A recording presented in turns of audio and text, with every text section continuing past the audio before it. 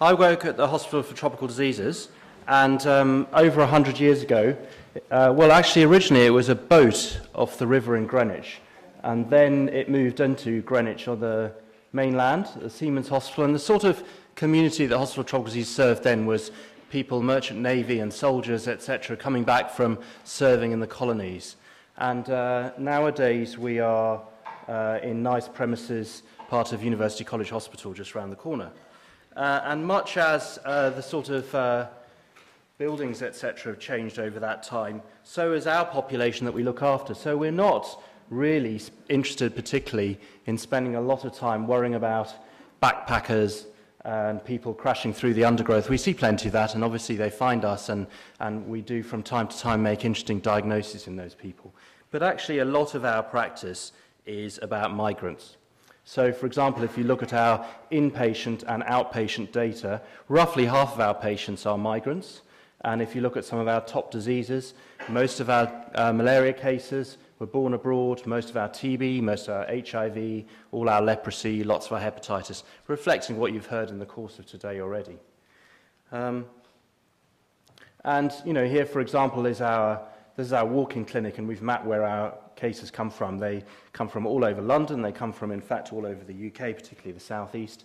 And they come from areas where there's high prevalence of migrants. These are some maps you may have seen, published actually in The Guardian many years ago, showing different ethnic groups, but also reflecting country of origin across the UK. So we do serve populations of high migrant density. And the question is, how good are we and how good can we be at making diagnosis earlier and improving outcome as a result from some diseases which are, I think, and I will argue to you, of potentially quite important public health relevance.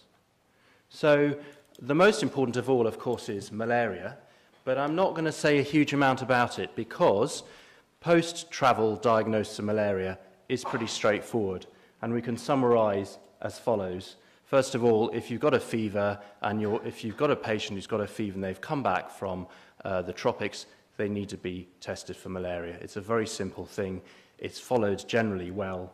In fact, my colleagues wrote up a paper in the BMJ this year which correlated outcome from malaria with where in the UK you presented. And it made it fairly clear that if you present in areas where there's a lot of malaria, outcome is better.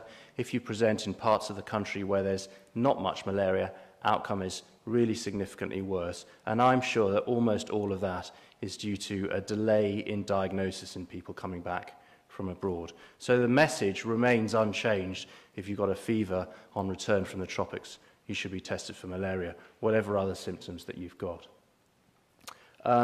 The much more knotty issue about malaria is pre-travel, and that's knotty, and therefore I'm pleased to see that Claire Wong from NATHNAC is going to take that on after tea, because how can we prevent malaria in our groups who are visiting friends and relatives abroad?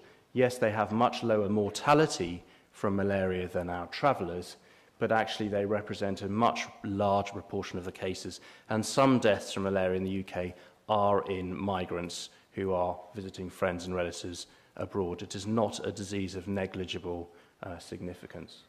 What has changed for us in secondary and tertiary care is we've now got a drug that's much more effective, much lower mortality, and we now make sure that all patients with severe malaria get intravenous artesunate, which we provide to other hospitals, but increasingly a lot of hospitals around the country are getting their own supply.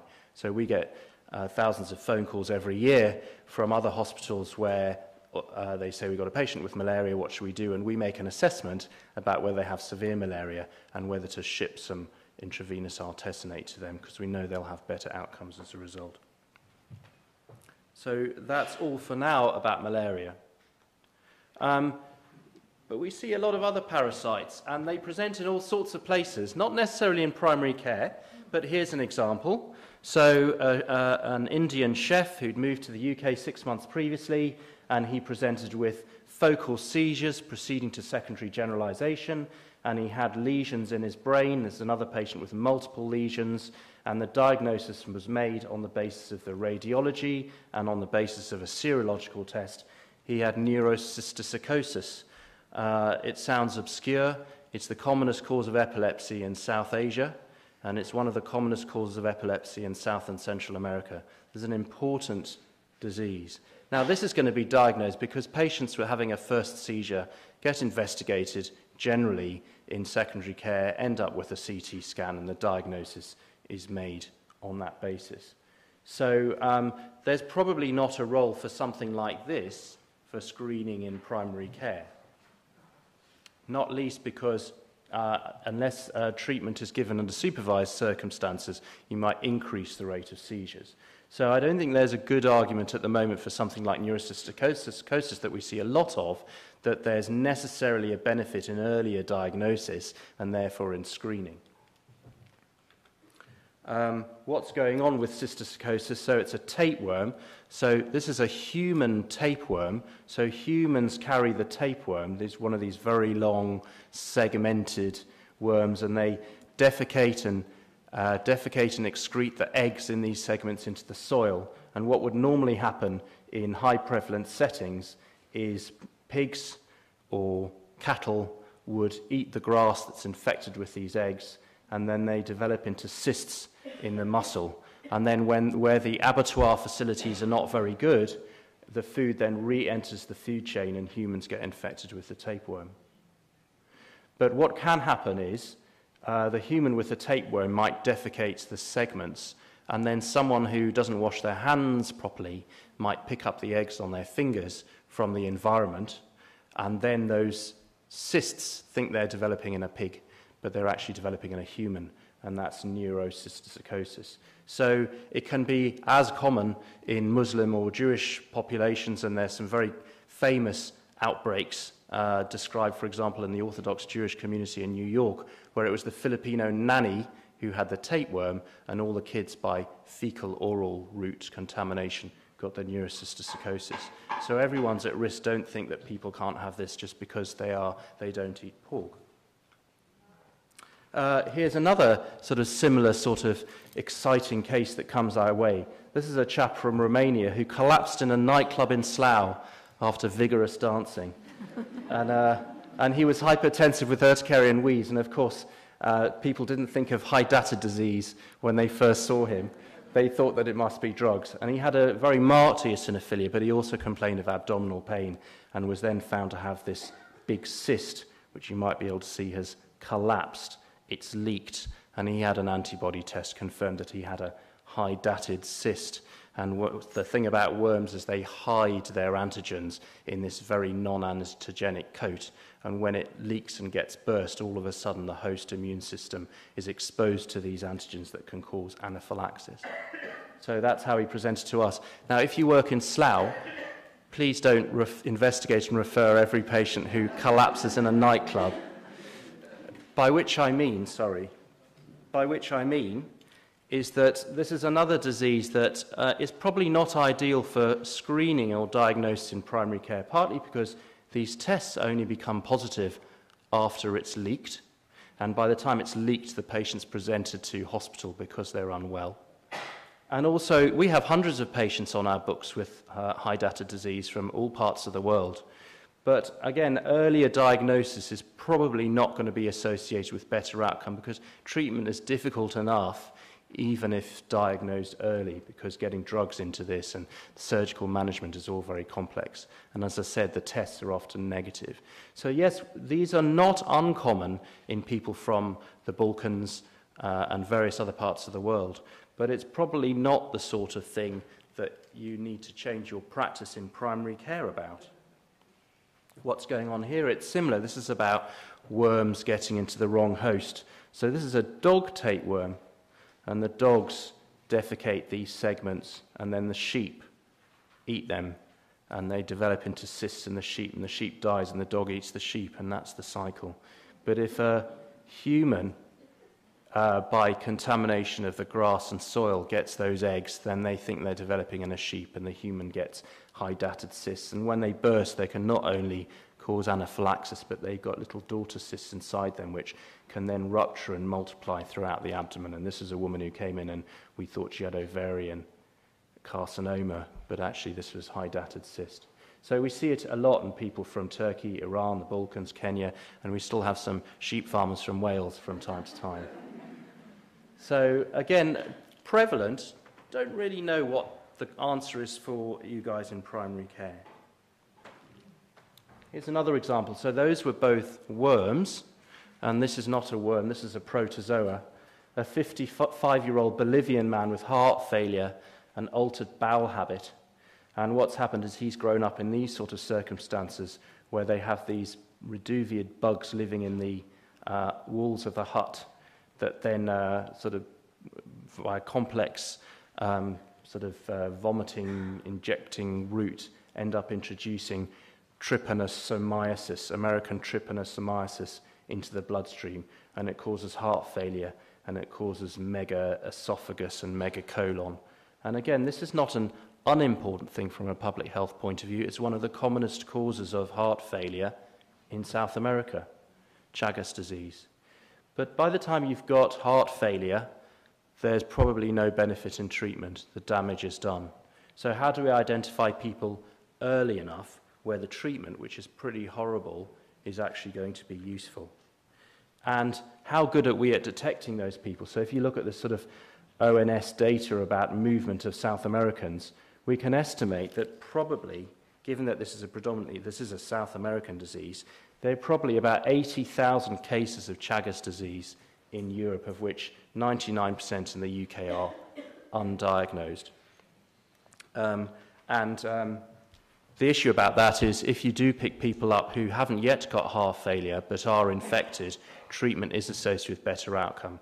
And what's happening now in the National Blood Transfusion Service, people from South America being screened, and we're getting a lot of people who've been found to have positive serology through the National Transfusion Service, and the particular, and they come to us and there's a lot of discussion about treatment or not, but the particular area where the UK is going to go quite soon and needs to work out how to do that is antenatal care, because South American women with Chagas disease, it has major implications for the baby. And so we do need to think about how we're going to target South American women and screen antenatally to improve outcomes. And we haven't really worked that out. And I'm sure there's some role in primary care in certain areas towards sorting that out.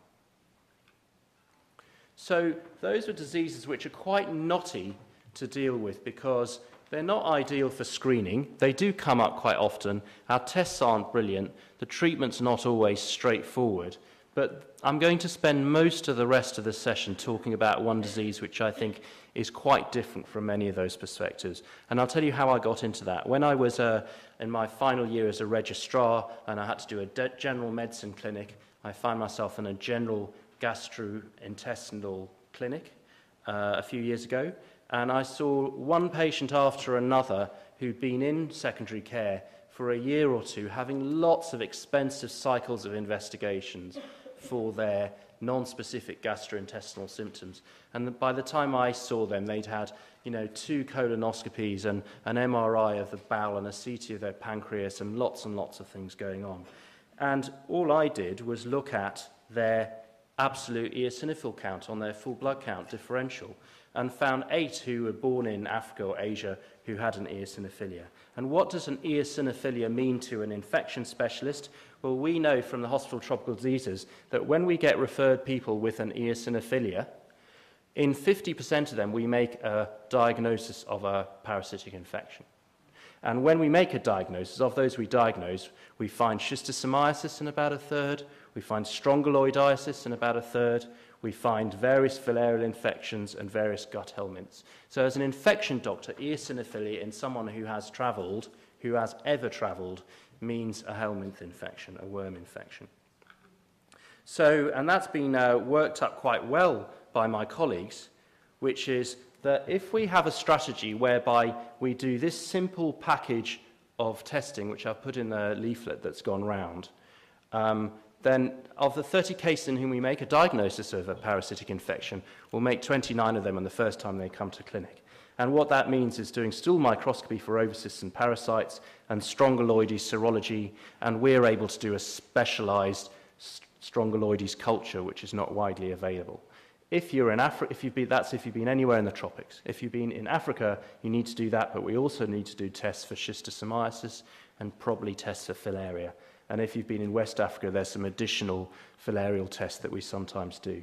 Now, if the only thing that you take away from that is, if someone's got an eosinophilia, check them out do a serological test for strongyloides, I'll be really pleased and I'll explain why.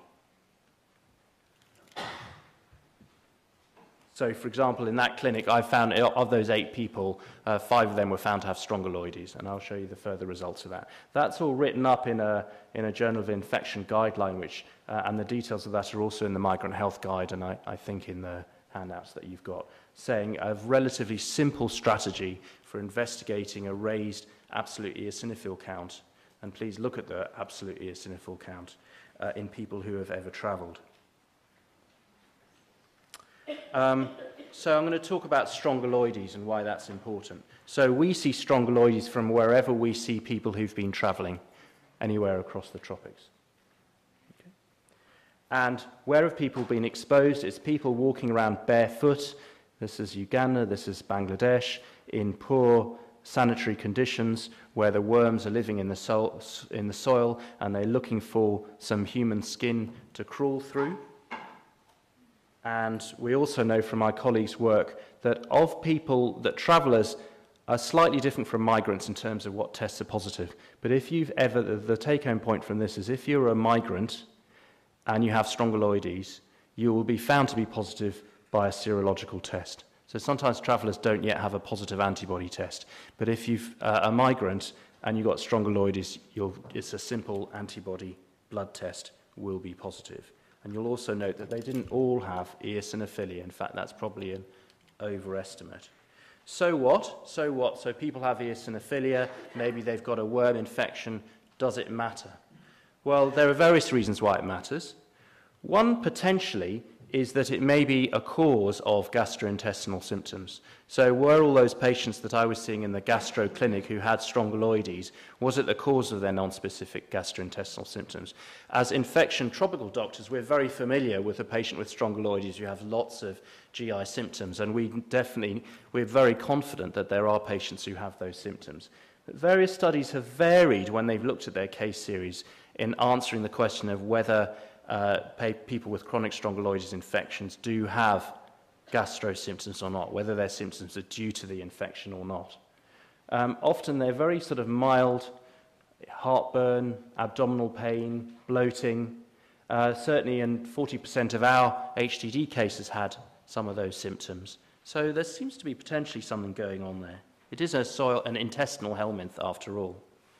When I investigated these patients, found them to have strongyloides, treated them with ivermectin, their eosinophilia resolved, and they certainly reported that their symptoms had got better, but that wasn't a really very thorough way, and the numbers are very small. So we wanted to take that a bit further, and colleagues of mine worked with me to do that, and we systematically, over a period of time, screened all migrants in the gastro clinic who had eosinophilia, and found that 40% of them had helminth infections, and when we treated them, in basically all of them, their eosinophilia resolved. And again, with a sort of rather vague questions about their symptoms or reading the case notes, it appeared that all of them reported some or a lot of improvement in their symptoms. So that could be a placebo effect, it could be unrelated, but certainly looking for strongyloides in the people and treating them was associated with them reporting an improvement in their GI symptoms at their next clinic appointment. Some had presented with dyspepsia, some with diarrhea, mainly strongyloides, but we saw some schistosomiasis and some trichuris, and they came from all over the world. So, how long ago is the travel that is important? Well, these are not migrants at all, really. These are Far East prisoners of war.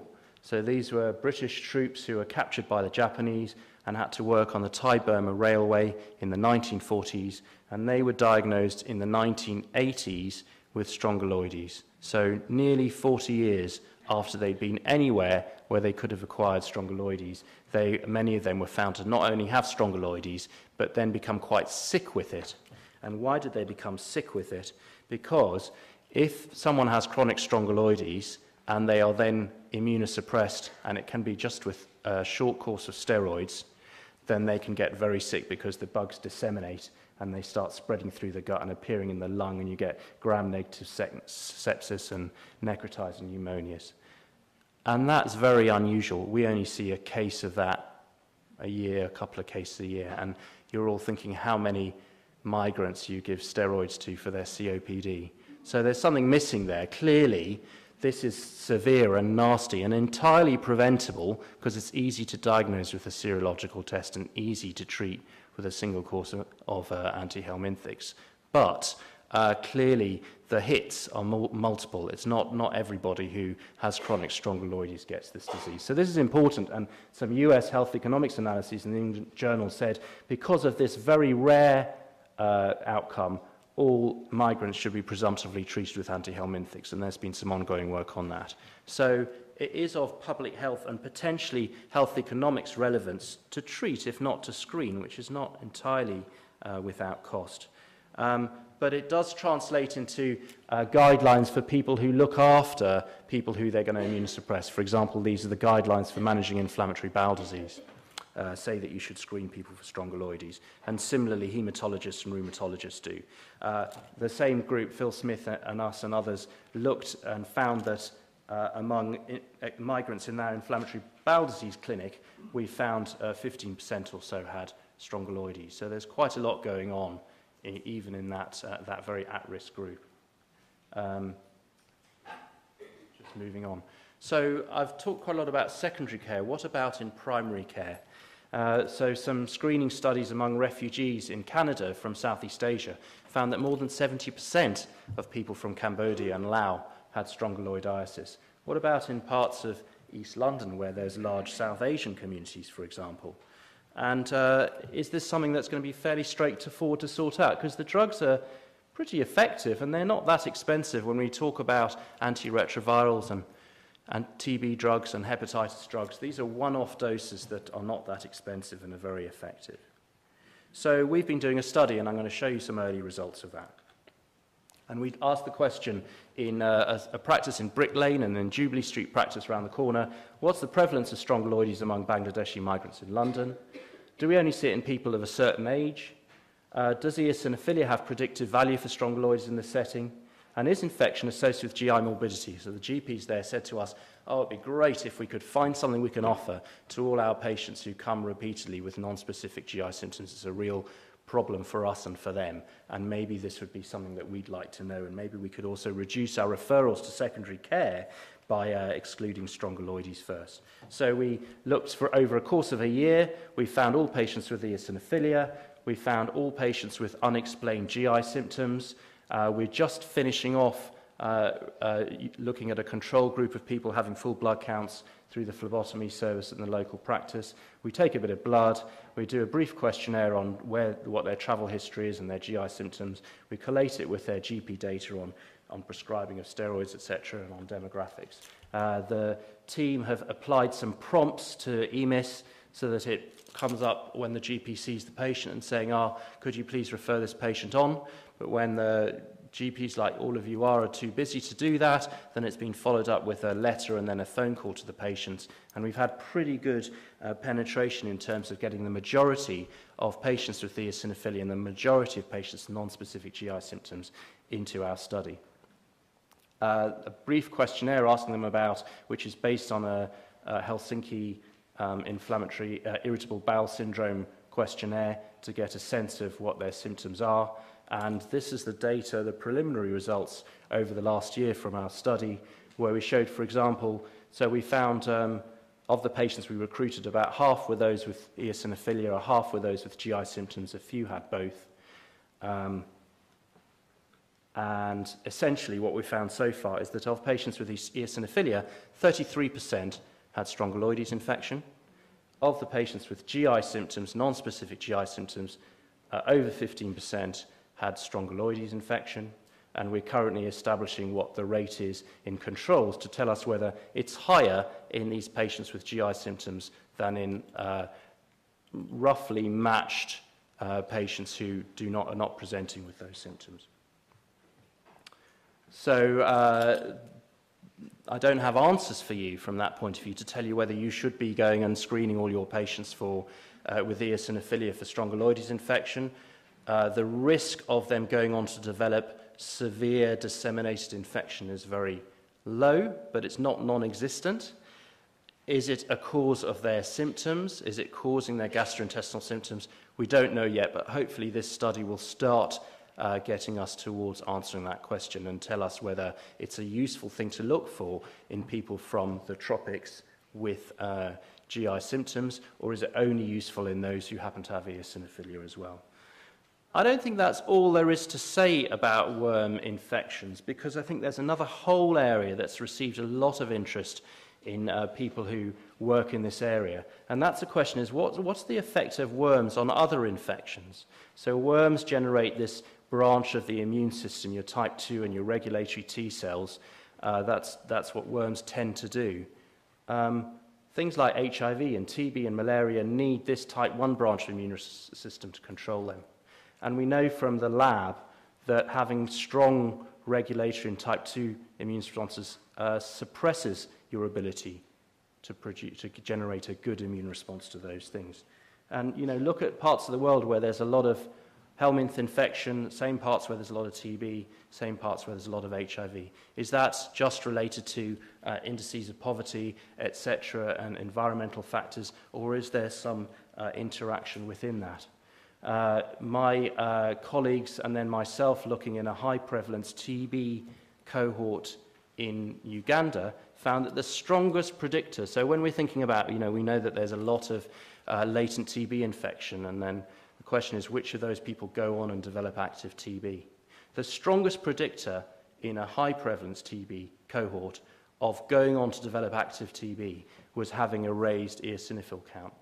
So does having worm infection actually make you more likely to progress from latent TB to active TB? We don't know the answer to that, but we're, among other people, doing a study where, for example, we're diagnosing people with worm infection, seeing whether they have latent TB infection, seeing whether there's effect of worm infection on their immune response, and then seeing when we deworm them, does it improve their anti-TB immune response? So we talked about strongyloides as rarely causing severe manifestations, possibly causing a high burden of GI symptoms, but is it also contributing to the burden of some of these other diseases we've been talking about today, like TB and HIV, etc.? That's all. Thanks very much.